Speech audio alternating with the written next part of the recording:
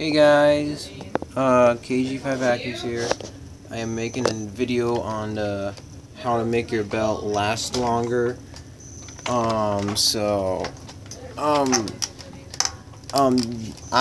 really had a technique to start out at first, but then Matt, currently, or whatever the channel is called, the guy made a video of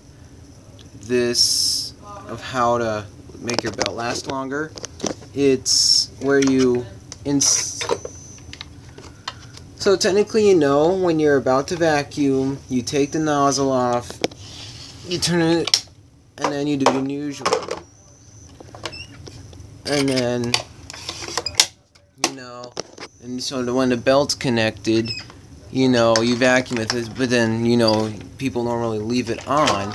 And what that does is it lets the belt keep on being stretched. So, I'm going to pass on this piece of advice, how to make your belt last longer.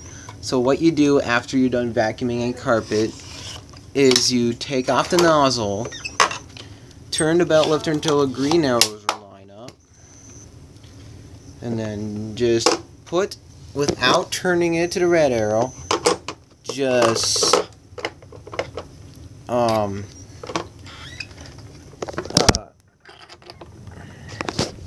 you just put it up and lock it in place so that the belt is off, and that will make the belt have a longer life. And then when you want to use it again, you just, repeat the steps I did earlier. If you're a guy like Kirby Vacuum Collector and Fixer who leaves his nozzles off after using them, just because you have so much, it's just easier to store them with the nozzles off.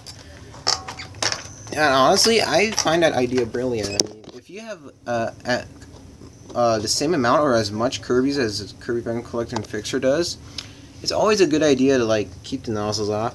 But when the nozzle's off, keep the green arrow until it's lined up. That will give the belt a longer life. This was not recommended by me. This was recommended by another YouTuber, Matt. I totally recommend checking his channel out. And please like, comment, and subscribe, and stay tuned for more videos.